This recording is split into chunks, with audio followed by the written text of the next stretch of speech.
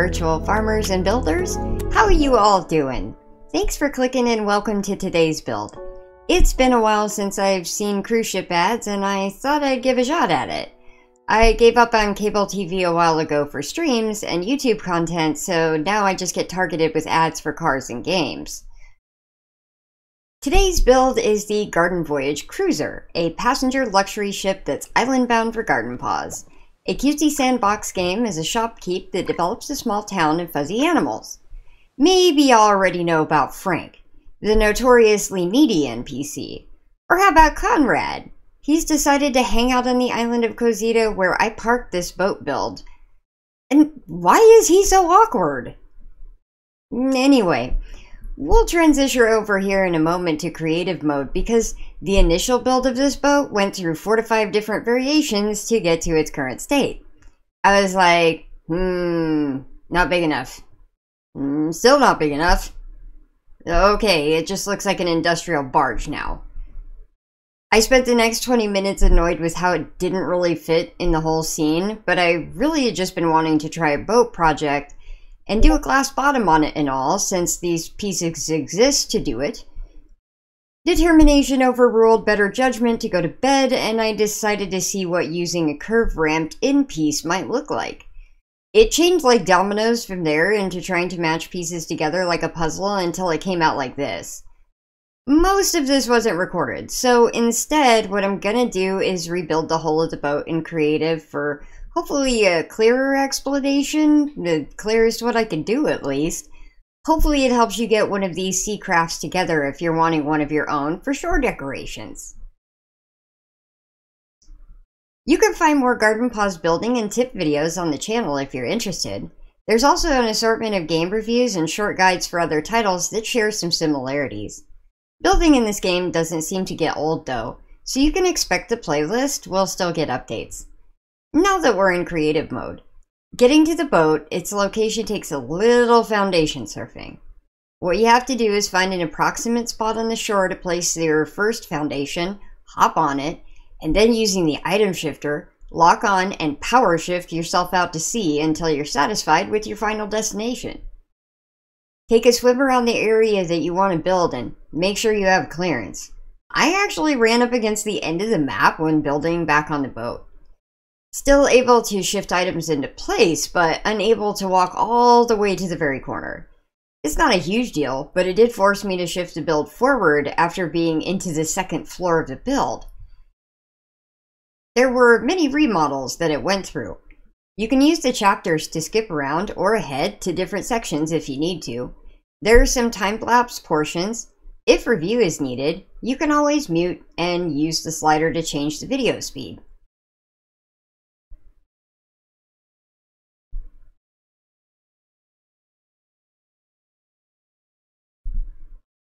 This design starts with 20 glass foundations lined up side by side, and adjoined to the base are rows of glass ramps to create the sides of the hull. One could also use wooden foundation and ramps in place of these for a different look. Hopefully this is easy going and the items are snapping together nicely lined up. At this point, it's basically like building the roof of a house, but just upside down. For this portion, we'll need corner plaster walls, curved ramps in and curved ramps out. A puzzle combination of these will give a shape to the front and a rear of the boat, but one could also option for a more original barge design to construct a base. I'll do a separate set of short instructions for it following this one. It is an easier option.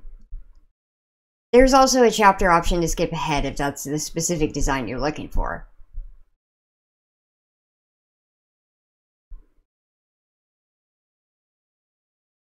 For the shaped hull designers, ramps can be placed for the bow of the ship at the front all the way to the stern, except for the last row of foundations. Here, place 2 of the curved ramp out pieces obtained from the NPC Roman and that you can craft at the main workbench.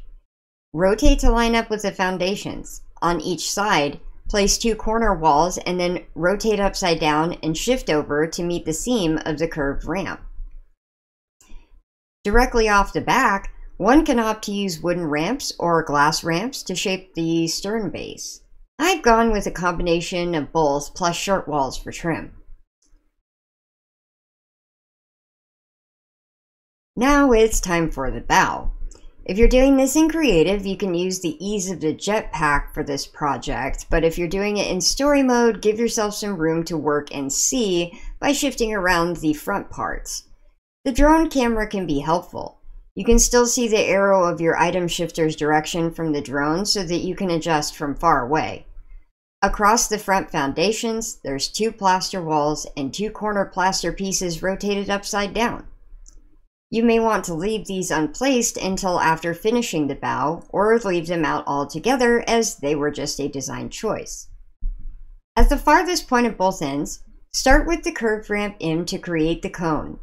This is connected to a curved ramp out that's also rotated to line up with the plaster walls, followed by another curved ramp in.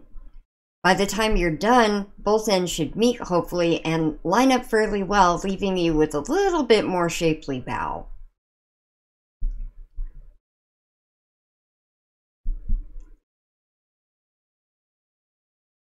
We're about to do the foundations for the next deck. At this point, it's a good idea to think about where to put your staircases, because when we build to the floor above, you might end up wanting a different floor plan or your paths to get around to rooms.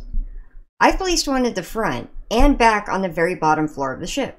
Through most of the floor that remains the same, aside from the double staircases at the upper deck.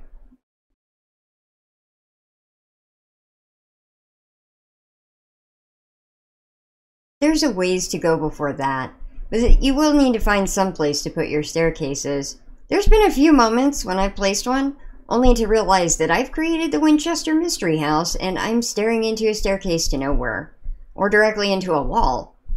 And if you don't know what the Winchester Mystery House is, it's an architectural creation by the wife of famous gunmaker William Winchester. I say creation because it's really bizarre, with over 150 rooms of awkward staircases that are optical illusions, doors that open to courtyards but only several stories off the ground, and there's no balcony to catch you. So it's kind of like a horror house, hence the mystery in its name. It was said that Sarah was instructed by her spiritual medium-type advisor to endlessly build for the dead spirits of people her husband's rifles had killed. At the same time of its strange past, the place is vast and a sprawling landscape with yards, yet while still being stuck right in the middle of a commercial area of San Jose, California, the world's busiest tech bro hub. It's quite extensive throughout the massive building that has 2 ballrooms, 40 bedrooms, 47 fireplaces, and 3 elevators, which was pretty interesting considering that this was the 1880s. I took a tour through there once during Christmas time, and the whole thing was decorated with Christmassy themes, which kind of took the horror right out of the entire experience.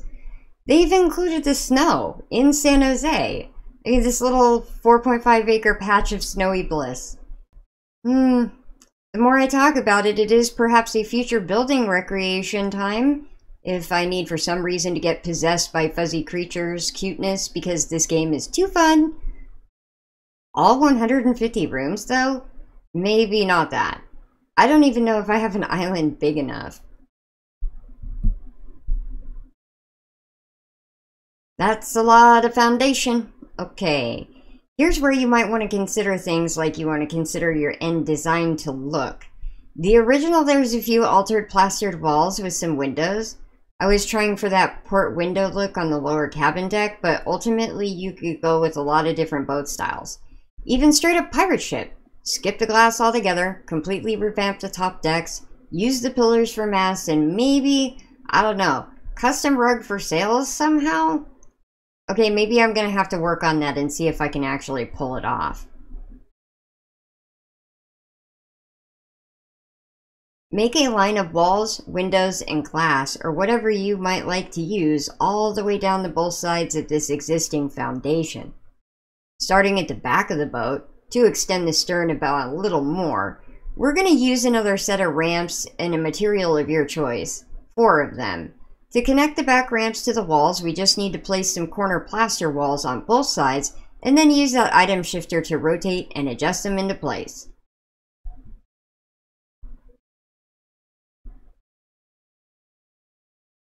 I'm going to race back up to the front of the boat now. and finish up on the top of the cruiser's bow. Now, in a repeat of what we did on the back, but the corner plaster wall pieces get rotated and pointed into an opposite direction. Adjoined to this, we'll need a curved ramp out piece. Next to that, we need a curved ramp in piece. The two ramps in the front will give us a nice deck by the time it's done.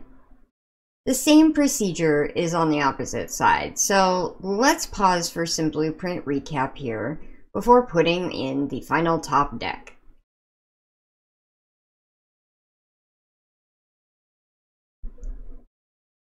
More stairs, more foundations here. Building this one's a marathon, but we will prevail.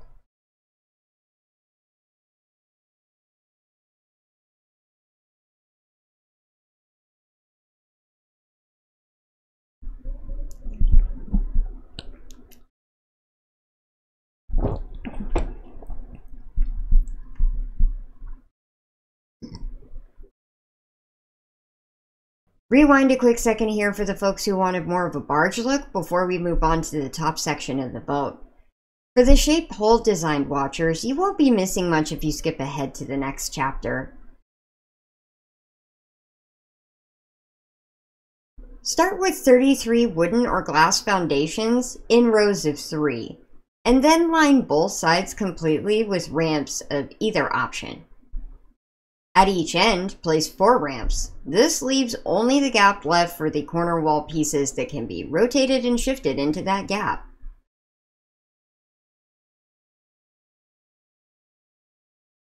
Put stairs and foundations into place and then start lining the ship with your wall choices. Like the lower floor, ramps go along the back and the front of the boat using corner wall plaster or glass to close that gap. Another layer of foundations and the barge deck is done.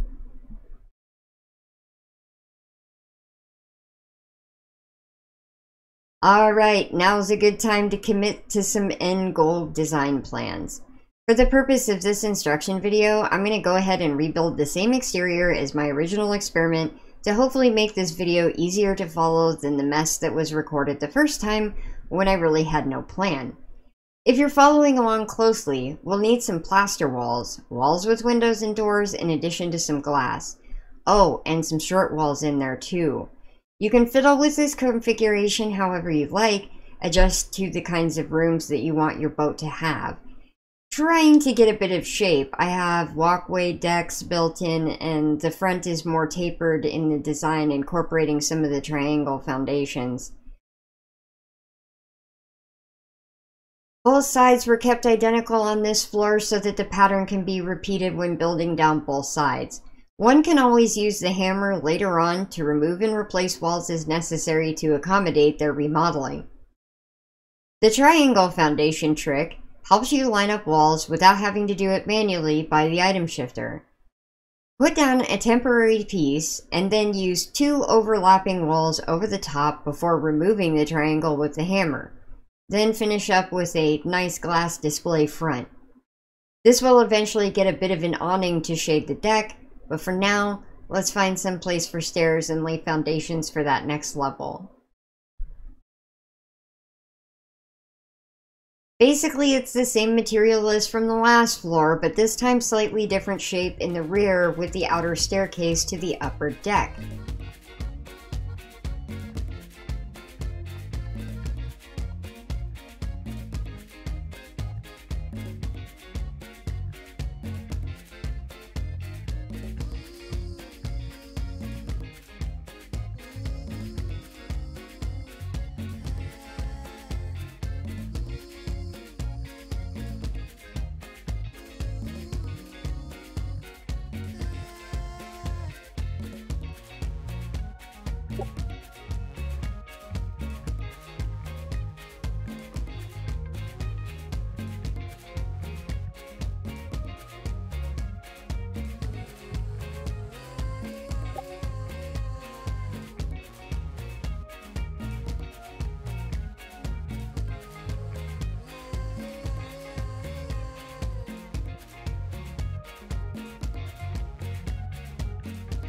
There is, however, also a captain's cabin at the front that has its own observation decks.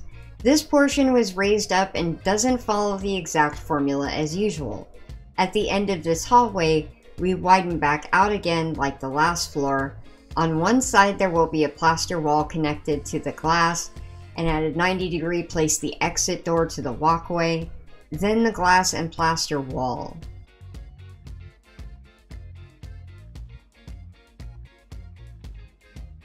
On the opposite side hallway, connect a plaster wall with a door and another plaster wall next to it, going around with your choice of materials until you built a small closet. Finish it off with the door to the walkway. This keeps a pretty uniform structure going all the way up. That leaves only this last part to raise up. The last 3 spaces to the end will be short walls through the center all the way to that front.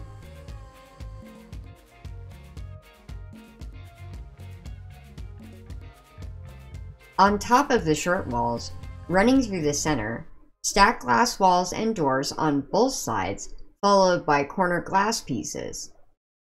At the very front, use 2 glass ramps.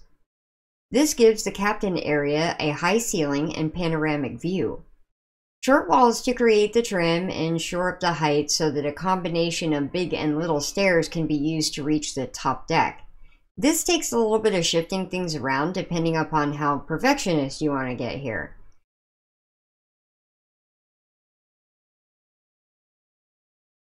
There's a stack of short walls that line up the top of the glass and the row stacked above it. At each end, a half wall should line up to crown the top of the cabin. Continue using the wooden regular and standard foundations to create the deck pattern, leaving 1 space above where your stairs are going to go.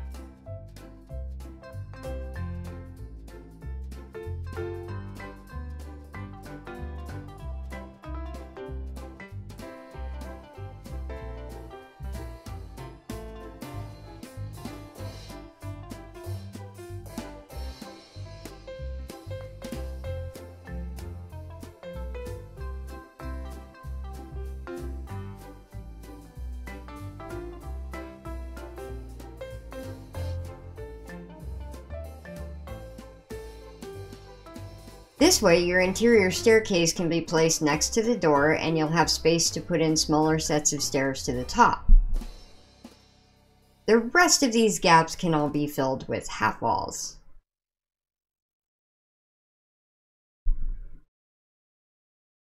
You're in the home stretch of building the main structure at this point because the top deck is just a little booth topped with a tent.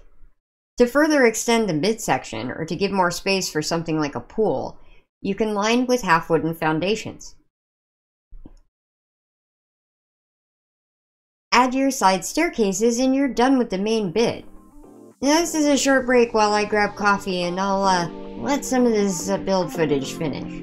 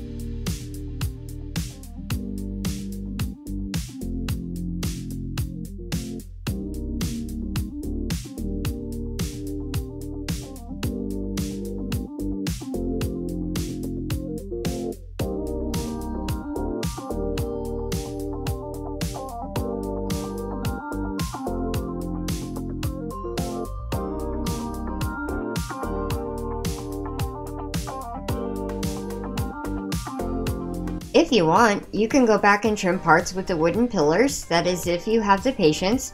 I only did it around the captain's cabin, or trim around the boat's edges and rooms. It will definitely need some railings or other barriers, unless you'd like to have characters falling off the sides into the waters below. So here's where you use some short walls or different fence options that fit in nicely. You can even go with some more decorative fences from the garden furniture set. They seem to line up fairly well with the stone staircases for guardrails. But it does need some cohesion to the exterior, in other words, a paint job. So it's time to get out the brushes for at least to refinish the walls and floors. Depending upon what style of boat you ended up going with, from the cruise liner, pirate, or otherwise, there's probably a few options, particularly on the wood paintbrush. But really, it could be a rainbow ship too if you wanted.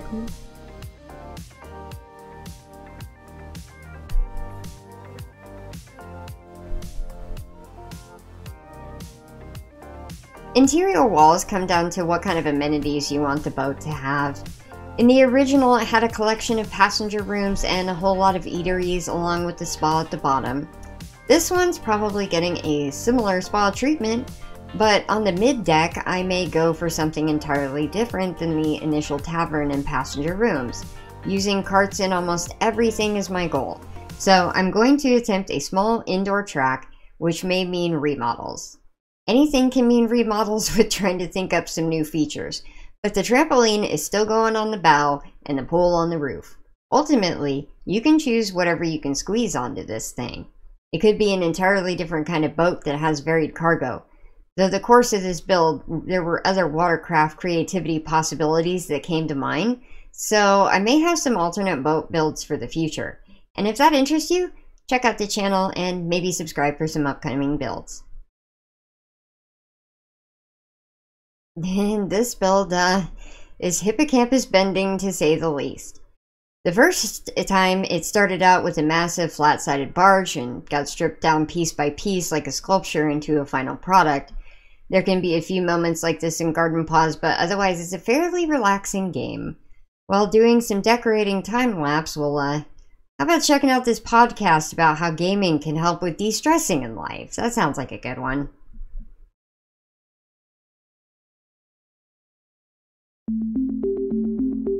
I think if there's been one gift to humanity from the world of video games and video game research, it has been that we better understand now a lot of ways that non-pharmaceutically we can alter our brain state and we can alter our mood.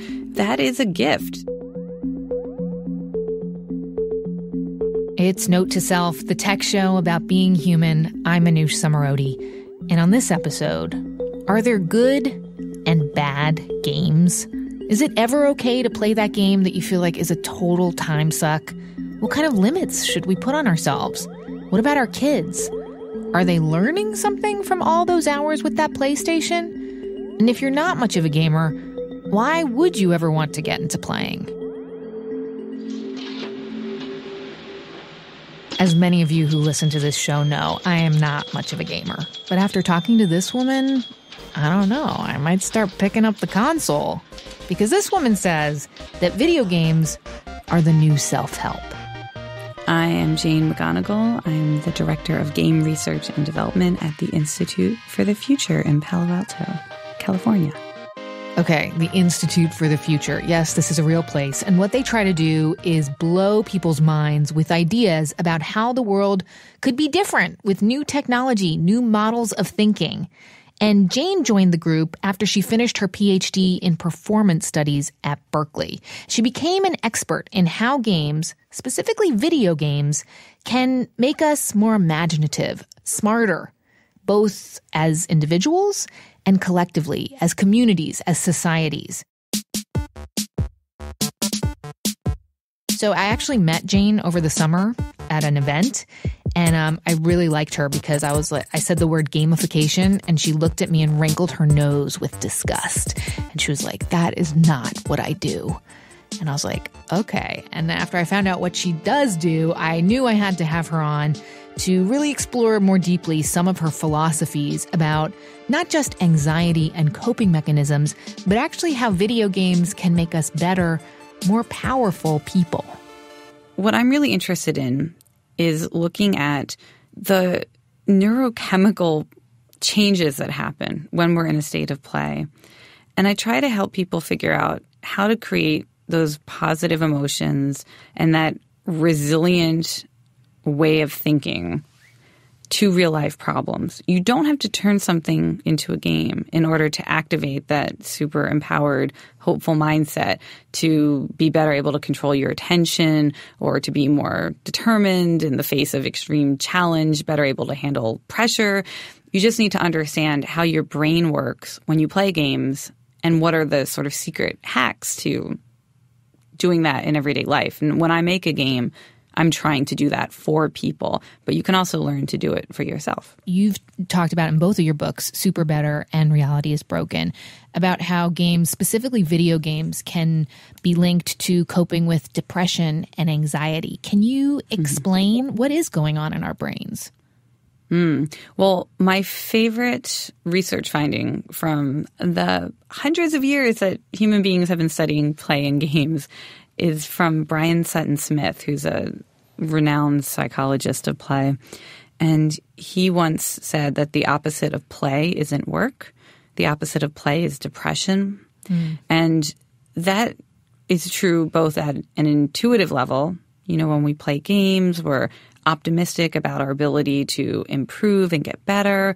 We have a lot of physical energy. We have access to positive emotions like excitement and pride in our accomplishments and joy and curiosity and wonder. And we have an easier time reaching out to other people when we're playing a game and they're playing it with us. We have common ground and shared attention. When you reverse all of those things, it's literally the clinical definition of depression.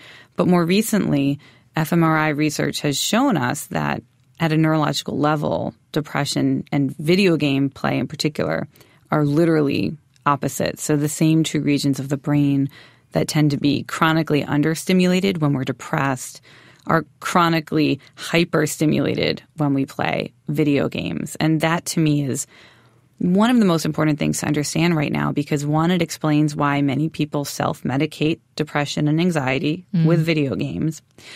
And it can help us understand maybe ways that they could use games more effectively so that they're not just avoiding reality or they're not creating addictions for themselves. And it can also help us in stressful situations if we need that extra boost of motivation and optimism and the ability to learn and improve. But I guess I worry that often we use video games to numb ourselves. So playing a game to sort of keep my mind occupied so I'm not ruminating. That makes sense to me. But then there's another part of me that's like, well, why don't you just focus on why you feel so uncomfortable with this decision and try to work through that? Yeah, I mean, that's really interesting. I think it depends on how you feel about the source of anxiety or depression. If you practice cognitive behavioral therapy, which a lot of Super Better draws on, one of the beliefs of that system is that you don't have to take all of your thoughts and feelings seriously. That just because they pop up in your mind doesn't mean that they are real or matter. So just because your brain is telling you that you're upset about something or that something feels bad, I mean, it's not necessarily something that requires your time and energy and effort. You can choose to ignore it, which is also the same principle of meditation. The thought comes into your head. You say, thank you, mind, and I'm going to push it aside. I think there are a lot of practices from cognitive behavioral therapy to meditation that, like gameplay, allow you to decide that not all thoughts and feelings require you to engage with them and that you can choose which ones you want to engage with. So let's dive into that idea of using games to not to self-medicate, as you put it, or to escape, but to be purposeful or productive in some way. How do we know the difference? Can you give us some examples? So for the Super Better book, I did a meta-analysis of almost 500 peer-reviewed studies looking at how gameplay affects your real-life wellness. And looking at these studies, you'll find that half of them say things like video games lead to depression, gameplay linked to social isolation, video games correlated with poor grades, more likely to use drugs. And then the other half says exactly the opposite. You'll see studies that say frequent video game play linked to greater happiness, stronger relationships, less drug use, better grades in school, more career advancement. And they're all great studies. They're all peer-reviewed. And the really puzzling paradox for many game researchers and game designers over the past decade is how do you make sense of this divergent body of research? Right, yeah. And it turns out that the number one indicator of whether you will go down the track of games are not making your life better, maybe they are having a negative impact on your mood and your performance in your real life, versus games are making you better and you feel empowered and you have better relationships. The one difference between those two paths is whether you see games as not being meaningfully related to reality. Do you think that games are an escape? Are you a different person when you play? Are you in a different reality when you play? If you look at games that way, then you tend to use them as a crutch. You are not able to bridge the gap between a game world and your real life challenges.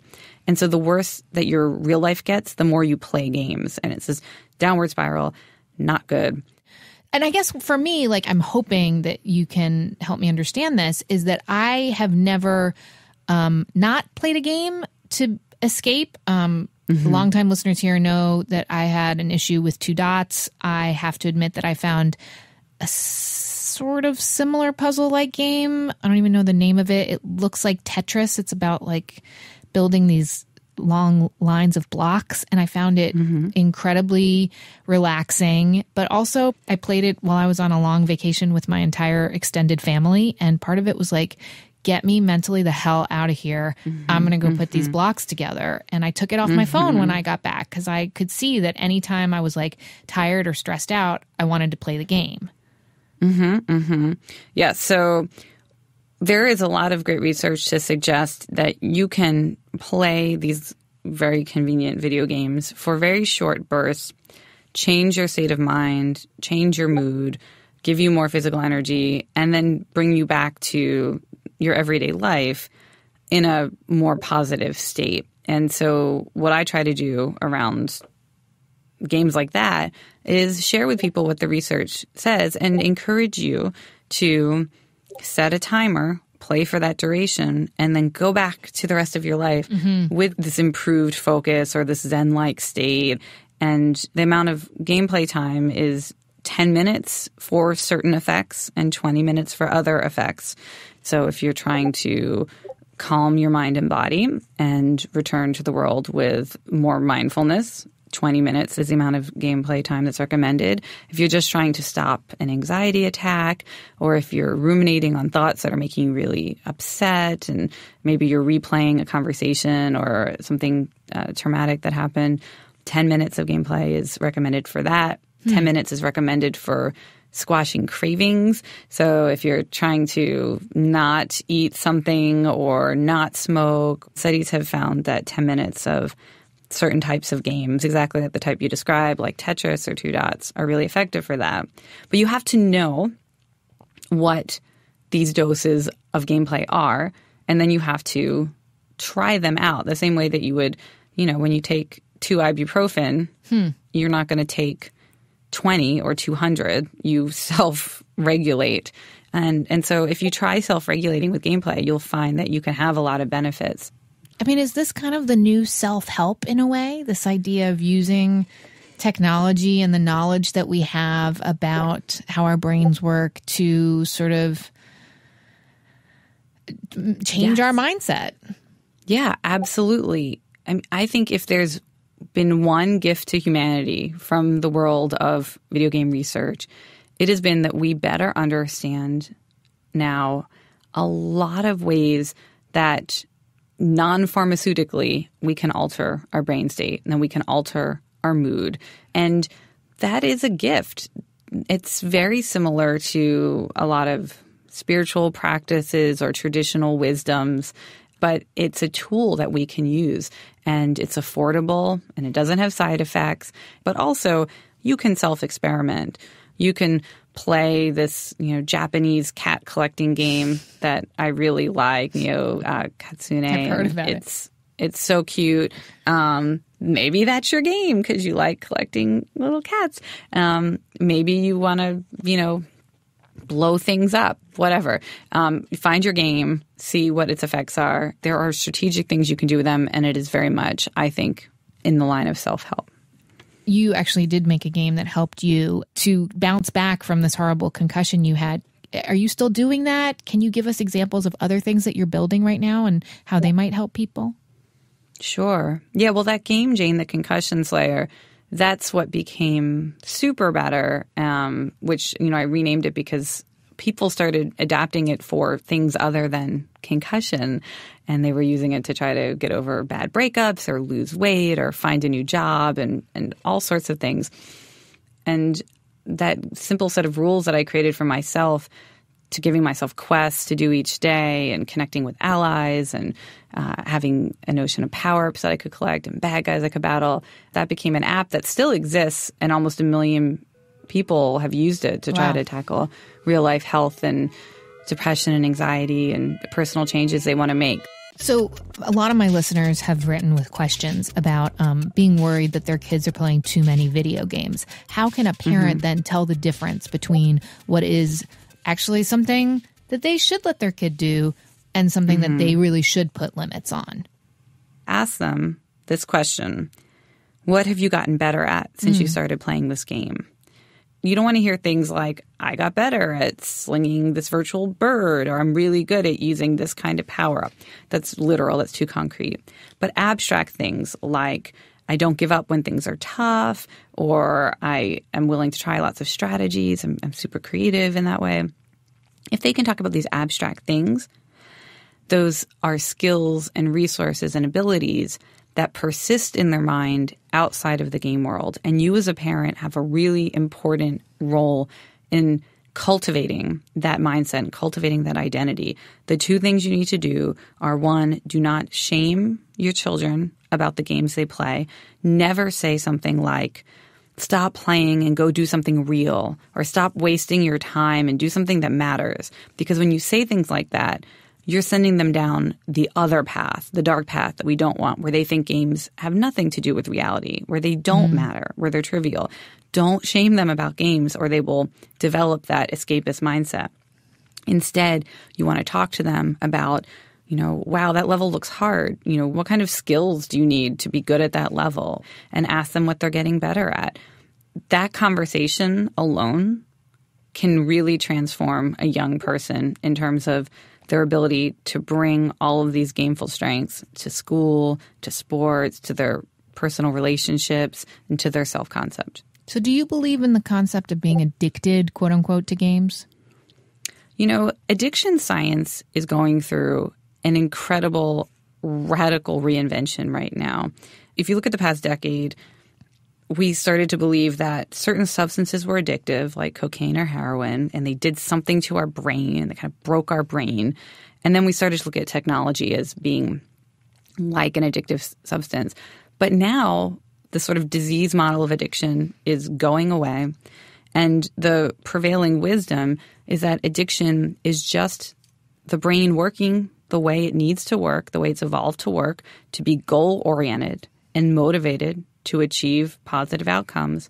But it gets stuck on one particular stimulus. And for some people, that stimulus is a physical substance like a drug. For some people, it's a person when you're falling in love. When you become a new mom, your baby is that sole goal that you are focused on, and the reward loop of the brain gets fixated on. Some people do get that loop fixated on video games. That doesn't necessarily mean that there's anything wrong with your relationship with that piece of technology.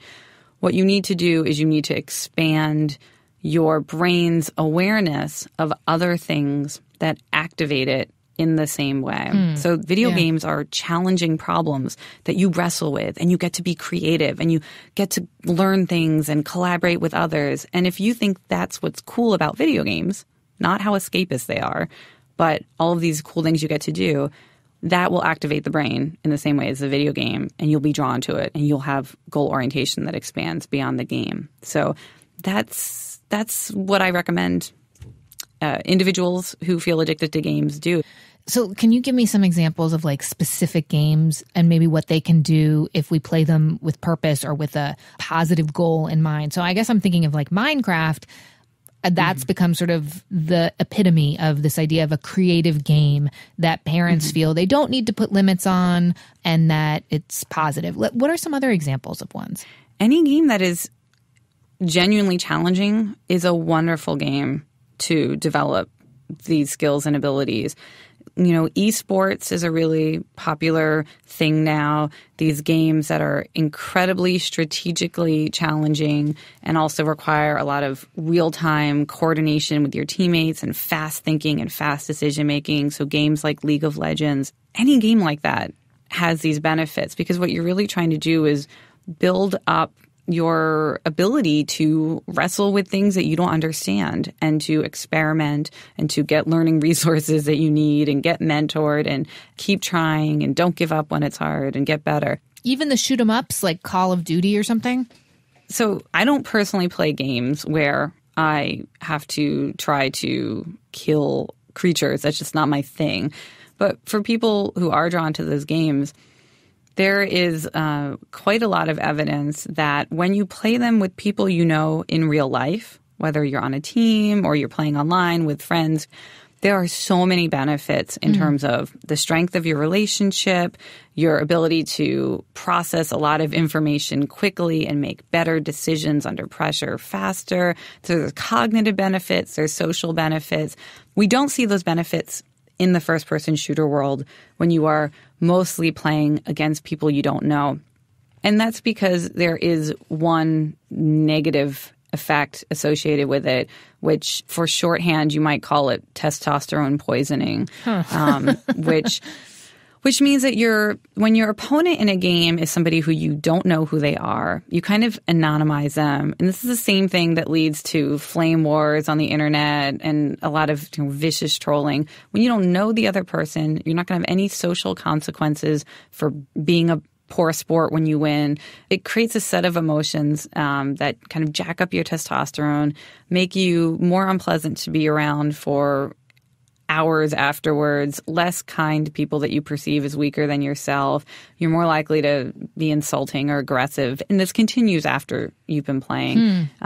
So I always say if you love these games, you need to spend at least half of your time or more playing with people you know. So on the opposite end of the spectrum, or at least in my mind, is something like Candy Crush. Have you ever used that? Do you played it? Have I used it? I'm on level 894. So, woo! Have you used it? I play for probably 5 minutes every day. I mean, I think I have been doing that for several years now. I often do it at night before I go to sleep, which is counter to a lot of popular advice that you hear now, which is put your phones away for at least 45 minutes before you try to go to bed because the blue light from the phone interferes with sleep cycles. I don't find that to be true for myself. I use the game to turn off. So I'm a relatively new mom. I have 18-month-old twins. They keep me busy all day, even when I'm trying to work from home. They go to sleep. They're asleep by like 7:30. Then I go right into work mode. Work, busy, getting everything done, totally excited, planning. And then I have to go to sleep. And so I have to get my brain switched from, super productive planning, slightly anxious because that's how I work best mode, to not having thoughts in my head about work and what I have to do. And so Candy Crush is one of those games. Yeah, it's a transition and a level or two of that. And my brain is effectively switched away from things that might otherwise have me, lying awake, planning. Jane McGonigal, thank you so much. Oh, my pleasure.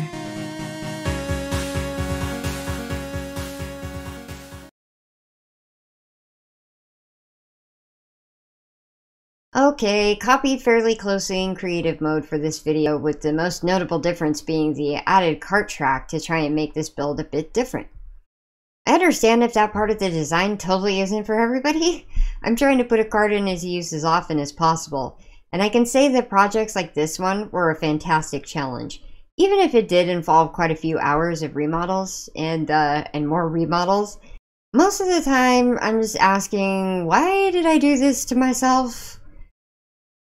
But in total, there are a glass floor spa, the go-kart starting zone, an indoor zoo with camping area, and 4 passenger bedrooms.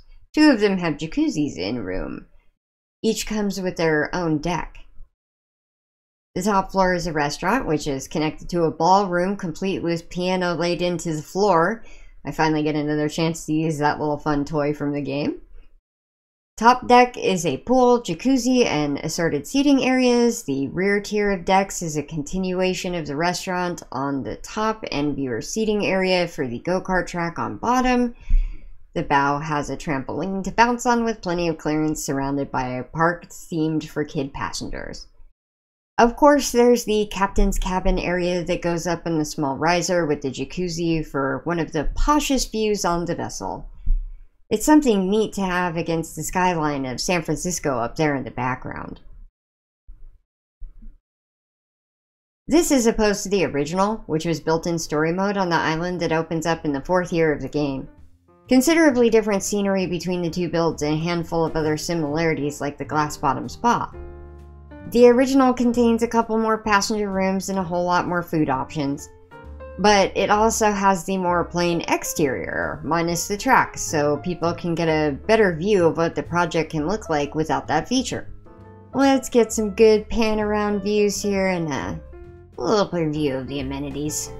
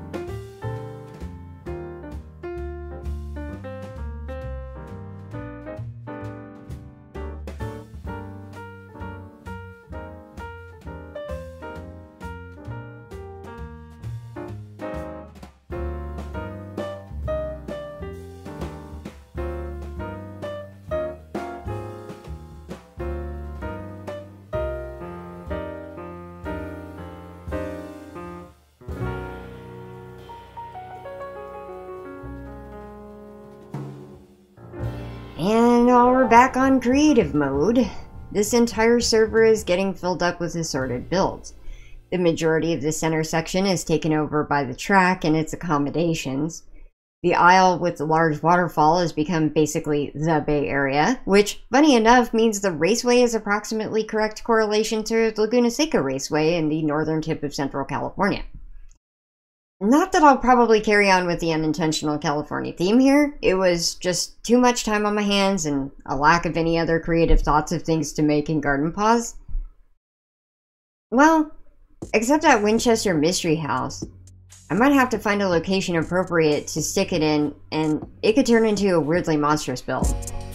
Conceivably, there's a few more boat potentialities with slight modification to this.